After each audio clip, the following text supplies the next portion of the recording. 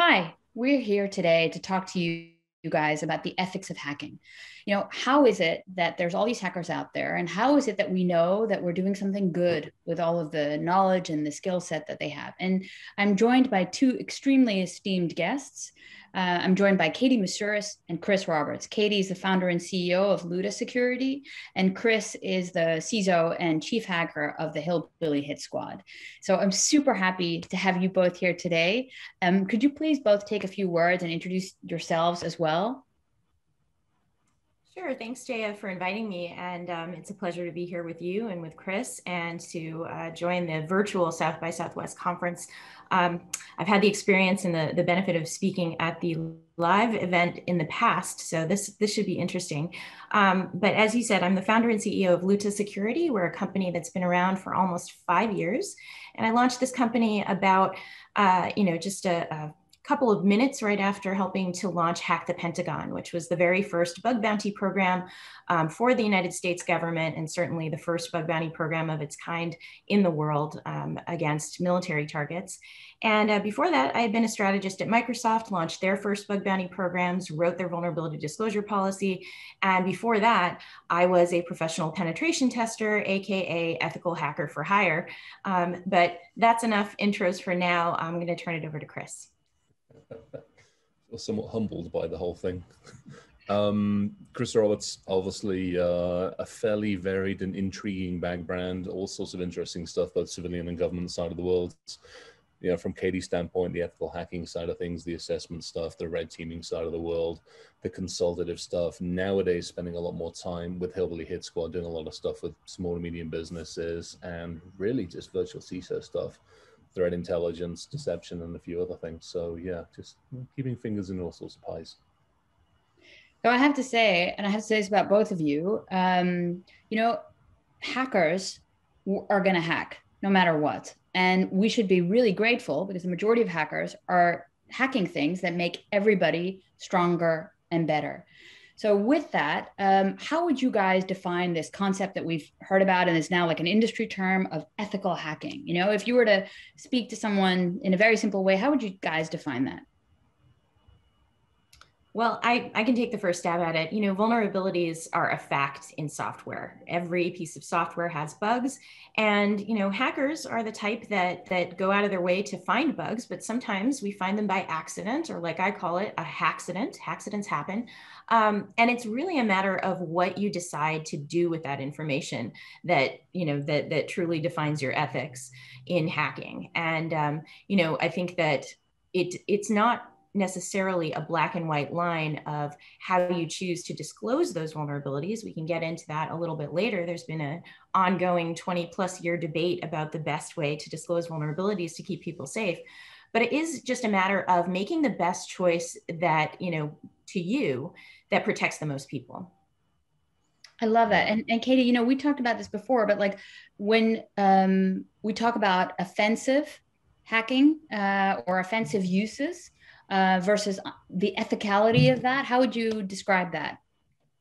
Well, it's interesting because that term is it conjures up a lot of negativity, right? Offensive use, offensive hacking, but it's simply a term to describe what you're using it for. I think that offensive capabilities are incredibly important for organizations to understand, and if they are able to afford in-house offensive security testing capabilities, that's even better.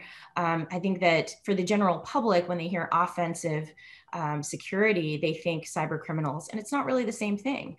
I'd love to hear Chris's thoughts on this because he's done a lot of recent work in this area. Yeah, and Chris, if you could also tell us, like how you got into this field, because you've done so many cool hacks. Maybe you could tell us about that as well.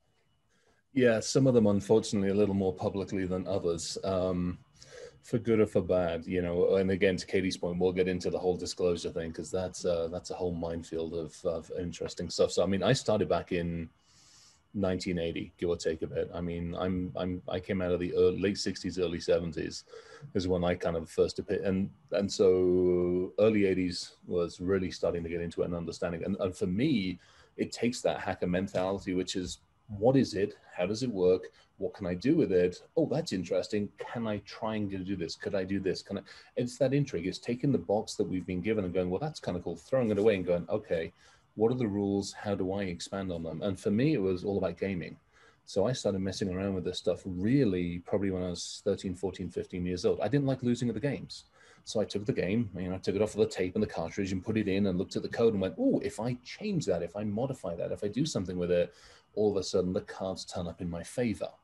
And so that was and then a couple of other things getting yelled at by a few banks and a few other places, and off we go from there, and space stations and stuff. But a lot of it was just taking something where somebody says you have to stay here and going, what if? And I think that's really the ethos. You go back to what is hacking. To me, hacking is that it's questioning. It's something I wish we as humans would do much more of. It's just asking one more question. That's all it is. I think there's a brilliant Carl Sagan quote about that as well, that, it's that we have enough education to know something about a subject, but not enough to question the education that we're getting, or something like this. It's a brilliant quote. I'm totally messing it up, but maybe you could also tell us, like, in light of all the things you've learned versus what you've been taught, what would you say was your proudest moment, of the thing you figured out by yourself in terms of hacking? I see the brain, the stuff I'm messing around with the brain is like ridiculously fascinating. Ton of fun stuff. We're doing a bunch of stuff with, ironically, these crazy size things, doing a bunch of stuff with the EEG sensors on the brain and trying to actually understand how the brain works when it sees things, moves things, feels things, and everything else. So many, many years ago, it was all about hacking the technology, hacking the games, hacking the systems. For me now, it's a lot about the body and the human. So I've been working for a number of years. We did a bunch of research on hacking nanotechnology and biotech that was going into the body.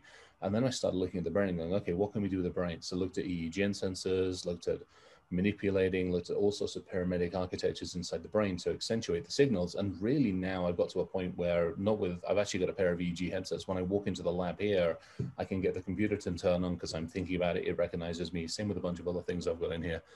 That's the fun part, but I think it's really getting to that process. But probably it's also knowing people like Katie, knowing people like you, and having an amazing community around us.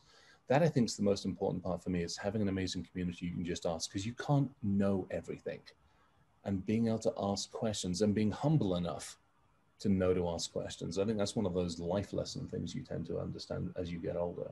So for the folks who are at South by Southwest, I'm sure if they thought of an ethical hacker, they wouldn't necessarily think of someone hacking an EEG or trying to do something with medtech necessarily. Katie, can you give us a sort of overview of all of the different hacks that have actually improved all different other professions other than the ones that we would commonly associate with? Sure. I mean, all technology, as I said, contains flaws. And if they don't invest in the security engineering and methodology that has been developed to build security in from the very beginning of the product development lifecycle, which is often the case with organizations that are rushed to get a product to market. And especially we see this in medical device security a lot, or medical device insecurity, as it were, where these are small, innovative startups that, typically, and I heard this straight from the FDA, they typically take, a couple of doctors who have a medical problem they think they can solve with an electronic device or improve upon existing electronic devices, and they outsource the development of that code to a small, essentially embedded in your body IoT device. So ethical hacking has proven to be a very important pathway for folks who are, trying to improve quality of life and human health. And they have the intelligence and knowledge to do that from the medical standpoint, but they lack the sophistication on the software security side, and they need the help of ethical hackers to help point them in the right direction. So I've actually seen not just researchers embrace that, but some medical device manufacturers have come around as well. And the FDA is fully embraced. And they were actually among the earliest adopters in the US government of embracing the idea of involving ethical hacking as part of the natural life cycle of checking up on security of products. So where else should this be? It's great. Everywhere. Right. Yes. So you're speaking to the choir, but which companies should also embrace this? Where are the areas where it's clearly not present that should embrace this as part of their business strategy Chris, Katie? Ooh, I got a good one for this one. How about a large manufacturing organization that does a lot of shipping and has a really good internet presence that maybe builds a doorbell that occasionally might set fire to the building? That would be a good example of maybe ethical hacking. Without naming names, how can you actually ping the doorbell and burn the house down? I think to Katie's point, Katie says it, as a developer and as something else, and we see some amazing stuff and everybody's focused on, I got to get the product out.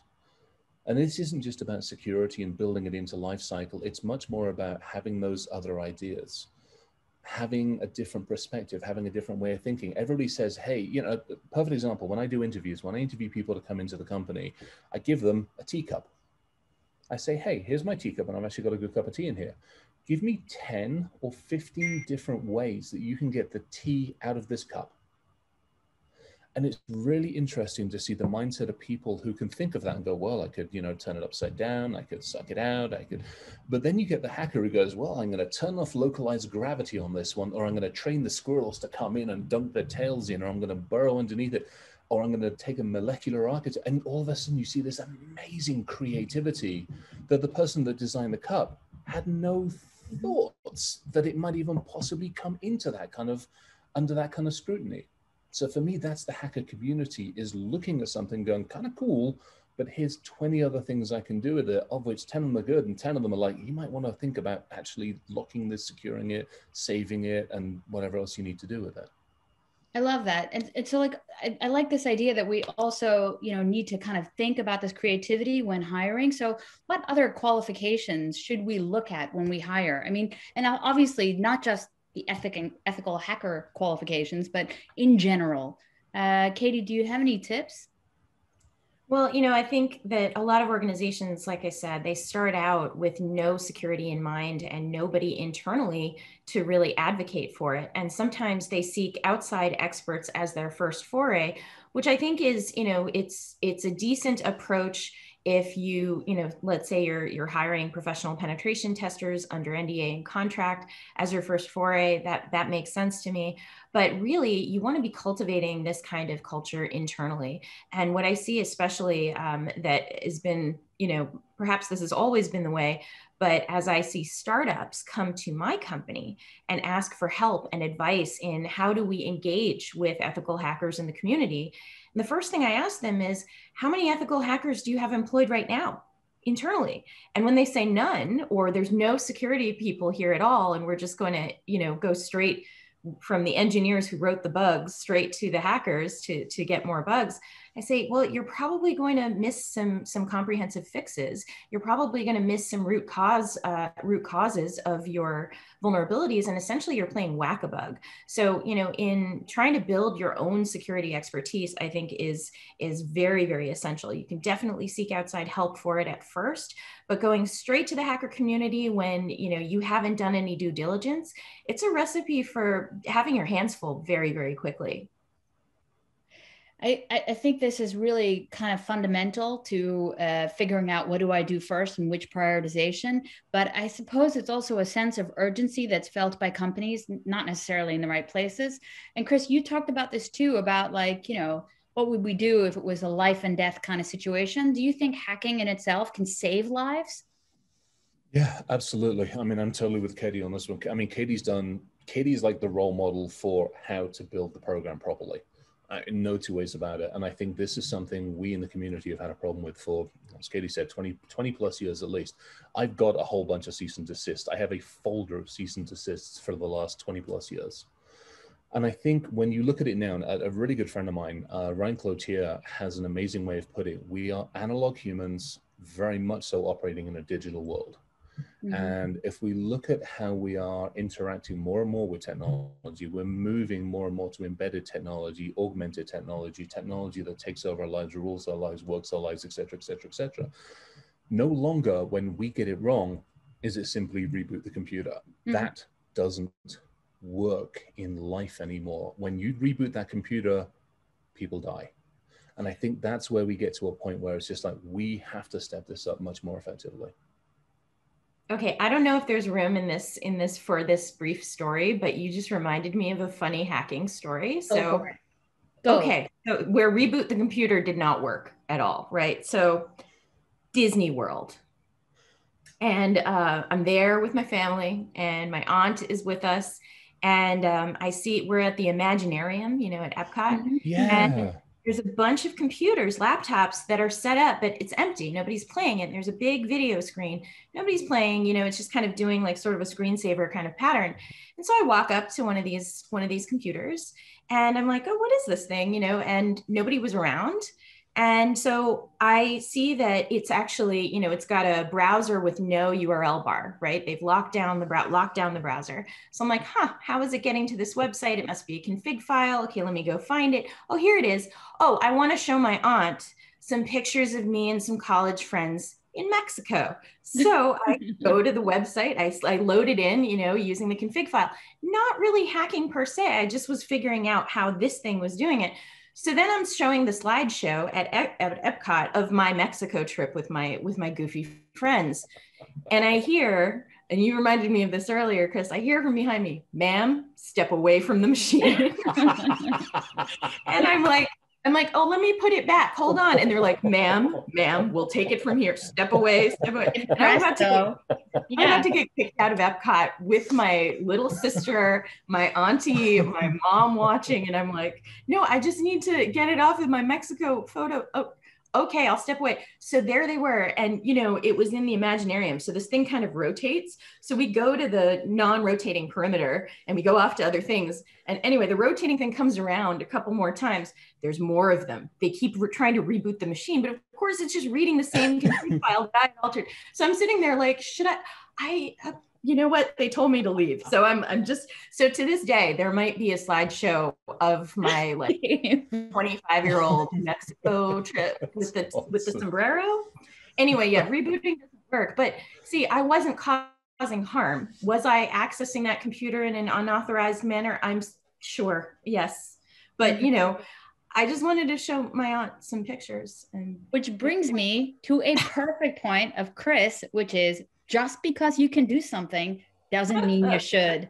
Yeah. Let's weigh in on this one, because there's a lot of hackers. And look, Katie, you know what you're doing. You very clearly did something that was not intended to have any other consequences than the one you had in mind. But of course, there can be unintentional consequences, which really have quite a ripple impact across this, even when doing something a relatively simple attack.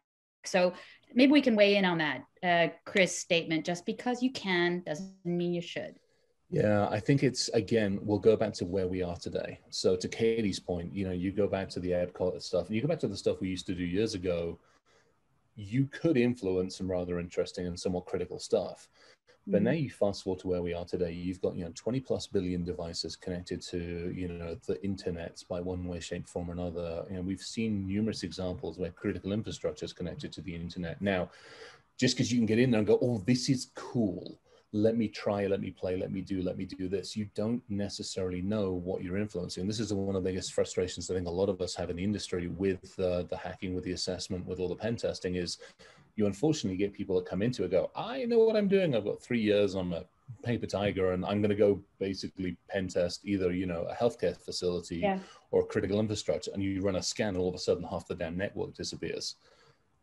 Just because you can doesn't mean you should. And so to me, it's that taking a step back. And this is where we get to the business. This is where we get to the communication and collaboration with the organizations around us. And again, I'll go back to Katie. The ability for her to say, hey, let's bring the two teams together. Let's bring the defense side of it world, the very, very rigid military side of the world. And let's bring a bunch of us together and say, hey, work together effectively, communicate, collaborate, cooperate effectively. That's huge. And I think that's what's missing. That is something that we have to do these days before we go break into everything. We could get a lot better at collaboration amongst the entire community. We suck at that. No, I agree. Katie, but maybe we can take this from where Chris just left it. Is there some sort of boundary setting that we can do between, a sort of right or wrong or black or white? What's that critical thinking around outcomes that we should be considering? Well, I have tried to disclose vulnerabilities to organizations over the years. I have coordinated vulnerabilities that affected my organization plus others. And I've been on the receiving end, as a an open source Linux developer. I was on the receiving end of open source bug reports and shared library issues, and been on the receiving end as a closed source vendor, you know, when I worked at Microsoft. And I can tell you that the biggest black and white that affects outcomes is the reaction of the receiving party. It is not actually what the hackers are doing necessarily. It is literally how these organizations, even if it's, you know, 3 people and one of them decides that they're going to start a security response center and respond to vulnerability reports, all the way up to the biggest software company in the world. You know, the real difference in outcomes is, you know, whether they welcome the reports in the first place, whether they communicate effectively, to the point what Chris was making, communicate effectively about the status of the ongoing investigation, don't make any legal threats to the people who are trying to tell you about the vulnerability, and actually work in the best interest in common with that person who reported the vulnerability to you, to the betterment of your user security experience. And that's me, that's the real black and white. That is the real, you know, decider of how these things turn out, you know, in real tangible security outcomes. Mm-hmm. Spot on. And Chris, do you want to weigh in there? Is there anything that we can say to draw lines? I mean, Katie hit it perfectly, and the irony of this whole thing is I'm sitting on something. A very, very good friend, and somebody who's also pretty well known in the industry, sent something to me yesterday. He's working with a Wired reporter about a release. He went to the organization, said, "Hey, you've got problems. Here they are: A, B, C, and D, E, F, and G. Here's the data. Here's what I found." Tried to hand it over. They went legal on it. You know, as Katie is well aware. When we go in with the best intentions. We go in and say, "Hey, look, we found some issues." Sometimes we go in a little bit steamrollery and say, "Bunch of numpties, you know, you should have done A, B, and C." Mm-hmm. Other times we're like, "Hey, can you please fix this? Because you're exposing all of this." And you get met with, sometimes you met with like, "Hey, yeah, help us." And you're like, "Yes." Sometimes you met with, "And here's our lawyers." And you're like, "That, I'm done. I don't want to deal with any more lawyers." And all sorts of other. And unfortunately, in this case, he got met with lawyers, so he went to Wired. Now, what I'm doing is validating the data, looking on all sorts of interesting places, and it's frustrating because, you know, we're how many years into this? I mean, goodness knows how many years into this. You've got amazing programs set up, you've got great ways of doing it, and yet we still have companies that are in denial. They just don't want to admit that somebody's gotten in, and it's a fact of life these days. Everybody's going to get broken into. Yep. It's what do you do about it, and how do you deal with it? But I do think that there are some types of, you know, what's acceptable in terms of proving the evidence of the breach versus abusing the vulnerability that got you there. Yes.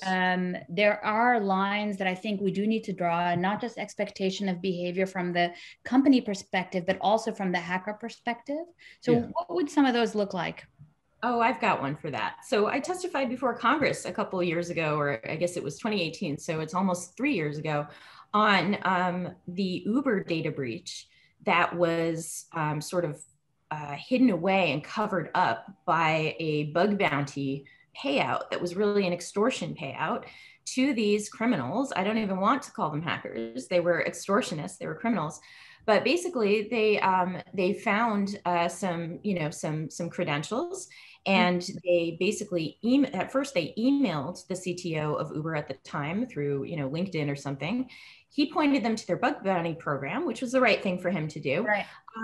And then after that, apparently they were told, okay, we'll give you a bug bounty and whatnot. And they said, well, imagine what somebody could do with this. And they basically were sort of challenged to prove that there was anything else, that could be done with those credentials. And instead of showing proof of concept of maybe showing a couple of records, they downloaded all 57 million records from Uber. And that is much more than proving a point. So for that one, it was fairly clear that their intention was to, expose that data if they weren't paid a six-figure sum, which they negotiated with Uber. And then Uber used their bug bounty platform to go ahead and pay these people. And what's more is that not only did that send the wrong message, that was the wrong thing for Uber to do, and the wrong thing for those hackers to do, those particular criminals, but the Justice Department went after the former Uber CTO because of that decision to do that. Why? Because the hackers went on to attack others in the exact same manner. They tried to get a LinkedIn subsidiary, and that was immediately indicted, which that one should have been, right? They again tried to download all of the data and extort figure minimum payment out of their victim. So yeah, absolutely. There are certain things where it's like you don't need 57 million records to prove you could access a record potentially, right? Exactly. You are the bad actor at that point. Yeah, and I do think it should be fair to say that, you know, when companies are trying to set up responsible disclosure or vulnerability disclosure programs or bug bounties, that they really do need to define the acceptable use of those policies in order to improve security, because that's the only reason we're doing this. And if those things are fair, then I think, you know, the other things can be set up. So going to those other things, what are like legal considerations that we need to pay attention to? Not just this, where there might be some collateral damage, but are there any specific legal things that we should think about in terms of where you can and cannot trespass, or is it all open if it's online? It depends on where you are. You know, honestly, there are different laws for different jurisdictions. There are different laws for even passing proof of concept code across borders. So it really depends. You know, that's kind of a complex question that hackers have to navigate largely on their own, which is another reason why, you know, we need to make it easier and more straightforward for ethical hackers to come forward because it's such a maze. And what I've seen is I've seen well-intentioned bug bounty policies or vulnerability disclosure policies set up by receiving parties that have this sort of safe harbor clause. And I say it's well-intentioned because claiming some little legalese at the bottom of your bug bounty program is safe harbor for anyone, no matter what jurisdiction they live in, is misleading, right? So I worry about hackers relying too much on that, you know, sort of quote unquote safe harbor clause, when really it's, you know, no one can grant you what I call hacklomatic immunity, right? No one can say that everything that you're going to do is going to be perfectly legal where you are. Yeah, yeah. Hey, and Chris, I'm just going to ask you, do you have any like personal anecdote with friends or other things you've seen of like ethical hacking fails or missteps or stuff that can go better?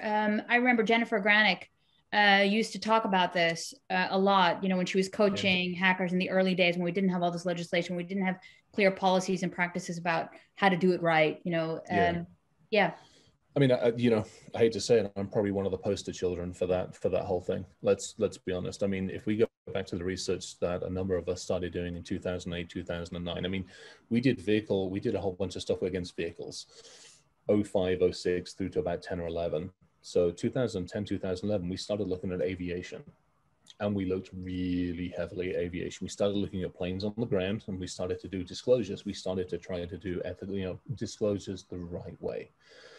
Very quickly, we started looking at any kind of avionic systems that were in flight, in motion, all those other kind of good things. And we spent the best part of 4 years navigating and trying to get organizations to pay attention, trying to get them to listen, trying to go the disclosure route, trying to do it all the proper way, getting wrapped up under 1 year and 2 year NDAs to not see any change. And obviously at that point you get frustrated. So in the end, it went public. It actually went public without us saying anything. And then we just got embroiled in the whole thing. And then lo and behold, you know, you get yanked off of an airplane because you put a tweet out that, you know, just because you can doesn't mean you necessarily should. And I think that to me is one of those challenges. That's where I love seeing what's happened now, which is we have much better structure around how to do disclosures.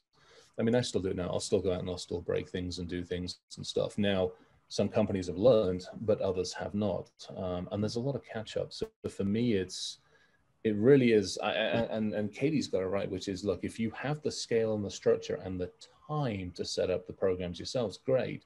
If not, there's enough other companies out there that will do it for you. Some are good, some are iffy, some have good structures, some don't. It's entirely, at that point, it's at your discretion. But for me, you should simply assume that as soon as you put a presence on the network, somebody somewhere, one of us is going to be like, oh, that looks interesting. Let me see what I can do to it. I think that's a really good thing. So once it's online, it's fair game in a way to the whole planet. So you shouldn't be too surprised if someone finds a weakness or a vulnerability in the thing that you just put out there. Yeah. And I think it's a pride thing. You know, again, this, I know with the aviation stuff that we dealt with, we ran into pride. I mean, we were in CEOs' offices here. We had conversations with Toulouse. We had conversations out on the West Coast in Seattle neck of the woods. And a lot of it was pride. It's that pride before a fall. And unfortunately, what ended up happening with some of our stuff and some of the stuff that probably will never come to light is people lost lives. Yeah. And that's where it becomes, you know, you have multiple instances where aviation systems go down, people lose lives, and eventually they put their hand up and go, oh yeah, we had a bit of a problem there. Yeah. Sherlock, a little bit too late, unfortunately. Yeah. And I think that was a really good point you made earlier about, you know, sometimes in order to fix things, there just has to be enough lives lost in a way in order to, yeah, go ahead. I mean, you know, we had this question the other day, and it's a terrible way of looking at it. But at this point, it's reality. It's like, okay, in order for me to fix some of the medical device systems, how many people do you want me to kill?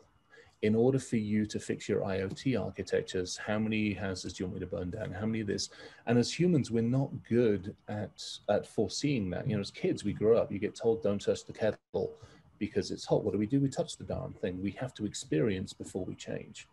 And I see that, and we all see that so often in our industry. And it's unfortunate that part of my feeling is like, how many dead bodies do I have to put between you and your keyboard before you will pay attention to this?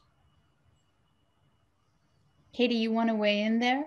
You know, yeah, I mean, honestly, what's really sad about that is that, you know, I think Chris is right in that humans are incapable of really assessing the gravity of the risk that they face until some really dire things happen. I mean, if we take a page out of, you know, US history and the establishment of the Environmental Protection Agency, it took the Cuyahoga River catching fire from pollution. And it wasn't the first time it caught fire. It had to catch fire multiple times for the EPA to be created to deal with the impact we were having on our environment unchecked. And, you know, the software industry has been growing in technology, you know, and importance to society unchecked when it comes to liability, right? So they've pushed software liability laws way down, you know, in terms of priority. Companies that used to be considered big companies, and they are big companies like Microsoft, IBM, and whatnot, they were, you know, global companies playing and influencing the laws and politics of the, you know, companies and businesses, and governments around the world. And now we have, you know, these mega companies, social media companies that are influential across more than technology, but also, you know, obviously in politics and how we are governed, you know, in the world. So I think that, you know, it can't be understated enough that we need to actually listen to some of these hackers, some of us who are coming forward before there are additional catastrophic consequences to ignoring security vulnerabilities and privacy vulnerabilities. So let's talk about one of those for a second. It was the other day on Twitter earlier this week about all of, you could just find on Shodan, which is a site that scans for all kinds of vulnerabilities. If you were looking for nuclear power plants that were using the TeamViewer software, you could kind of find this vulnerable version attached to the back end of the plant. So, I mean, what would your program or idea be? I mean, like Biden is going to start an entirely new cybersecurity program. That's the good news. So how would we try to deal with this type of software, hardware interdependency across critical infrastructure? I mean, the thing is, they, you know, lots of industries are under-resourced, chronically under-resourced. And that means that they are doing the best with the tools that they have available. And I'm not saying that there's no blame to be had there. It's just that it's so common, and their business case is to, keep the water running or keep the power running. You know what I mean? So they prioritize for that function above all other functions. And they are, as a result, have deprioritized a lot of the security and privacy and integrity components of a good security program, and instead have concentrated on availability. So one, I think the Biden administration needs to take an extremely hard look at the under-resourcing problem in critical areas across, federal, state, and local governments, and across critical infrastructure, because we can't just snap our fingers and get everybody upgraded and have everybody with state-of-the-art connectivity and VPN solutions and all that stuff that you would want. We just can't have that overnight without a serious investment in resources. Yep. Chris? I'm going to add on that. I'll build on that one, because a lot of it comes down to us as well. It's the communication collaboration thing. So it takes two of us. It takes us in the industry to effectively have the conversations with the businesses. Critical infrastructure, doesn't matter who it is. It takes us talking their language. We can't go in and go, hey, if you buy this next generation AI powered firewall with magic scented stuff, it'll be perfectly. No, that's got to stop. Our own industry has got to take a step back and actually take more accountability. I mean, Katie said it's accountability, number one. Yeah. I think Katie's point number two, the resources are a huge point, but it's also collaboration in those resources. For years, a lot of us in the industry have also stood up and gone, oh, for crying out loud, the users, what are we going to do with them? Oh, the developers, they're terrible. The DBAs, we've got to go lock them in a room. No. Users, most important resource. How do we educate them more effectively? Developers, operations, let's come together, and how do we work this solution more effectively? And I think that's going to be a big part of it. And that's us. That's us eating a bit of humble pie and going, how can we come back to the table? And how can we, through industry, through leadership and people in this industry, go, hey, we have a problem. How do we fix it more effectively? So, you and I have been in Israel, I think, twice together. So if we go back, and even now with the corona response, I think the majority of the country's already been vaccinated. Yeah. I always find them, yeah, it's amazing. But I always find them so inspirational when it comes to cybersecurity as well. Like the other day, I don't know why, I was Googling their page, and they have like a national number, like a 911 number, but then to report your security incident. Holy free holies, like, they've got it right.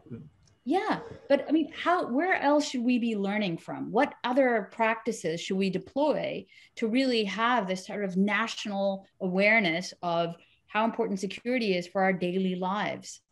I think it's taking it away from security. In Israel, it's safety. If you really think about it, it's safety. I mean, everybody around them wants to kill them. I mean, it's as simple as that. And the difference is the mentality. I remember being over there years and years ago and talking to some of the IAF guys, and they're like, look, in the US, you have luxury. In Europe, we have luxury. If somebody's going to lob a missile at us, we've got enough time to make a cup of tea before anything's really going to happen. Over there, they have seconds. Yeah. So it's a different mentality and a very, very different mindset. And I think we have to adapt to that mindset much more effectively, because again, analog world, digital world is now as one, and we've got to somehow or other understand the consequences. That ties in really well with what Katie just said about misaligned priorities and incentivization. So if we can get those aligned and appropriately apply the sense of urgency, we might actually get there. So is there some advice that you guys would give to either young hackers out there or old hackers out there, 40 plus hackers out there, looking to use their skills or learning stuff or actionable advice for people who aren't hackers but want to kind of protect themselves against hackers? Katie?